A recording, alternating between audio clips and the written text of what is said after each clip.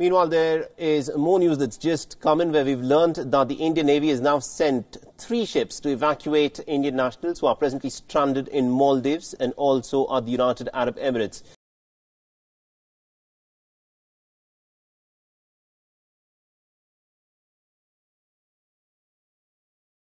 Dispatched to Dubai. Now, INS Jalashwa can carry as many as about 1,000 troops, but due to social distancing norms, this capacity has now been reduced to perhaps about 500 to 700. The Indian Navy has also issued a statement confirming the deployment of the 3 naval ships. And for more on this, we are joined in by WION's Siddhant Sibil, who is joining us over the phone line. Good morning to you, Siddhant. What more information do we know at this point of time? Well, as WION reported yesterday that the naval ships will be dispatched and also gave the names of the naval ships, it's now been confirmed by the naval PRO in Kochi. There will be a formal statement as well from the naval headquarters here in Delhi that INS Jalashwa, which is the Indian Navy's largest amphibious platform, which has a landing capacity of 1,000 troops, but of course social norms means that about 500 to 700 people can be carried. It is now going to Maldives and which will be helping in evacuation. The evacuation from Maldives begins on the 8th of May, and 200 people will be evacuated on the first day itself. And India also has 2 landing ship tanks, which is, of course, amphibious. One is the Magar class, another is the Shardul class.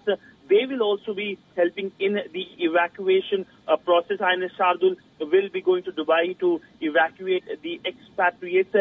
We know that India is launching its biggest repatriation process in its history since its independence, and of course the Navy and the commercial airlines will be helping as of now. And in the first phase of this entire process, 1.92 lakh people are expected to be repatriated from the Gulf and the neighborhood. In the neighborhood, 2 countries, Maldives and Bangladesh, will be the focus area. And of course, we know that from the Gulf, the first flight lands on the 7th of this month to Kerala. So by and large, everything has been put in place, and India is all set to start its repatriation process of people from across the countries, the Indian citizens who have been stranded across the world due to the COVID crisis. Absolutely. And also this, as you mentioned, is going to be the biggest repatriation that India would, of course, be carrying out since independence.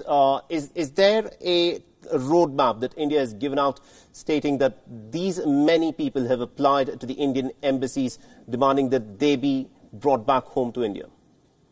Well, as I just said, the numbers in the first phase will be 1.92 lakh people.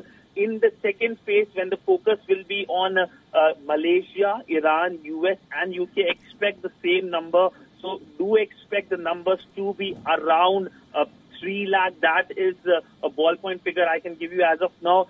We know that the last time India did an evacuation, a major evacuation in terms of these numbers, were in 1990s when the Kuwait evacuation happened. The number of people India got back that time was 1,70,000, and the first phase itself of this repatriation process in India is going to get back 1.92 lakh people. So imagine the scale of this entire process, and imagine the operations which will be involved in.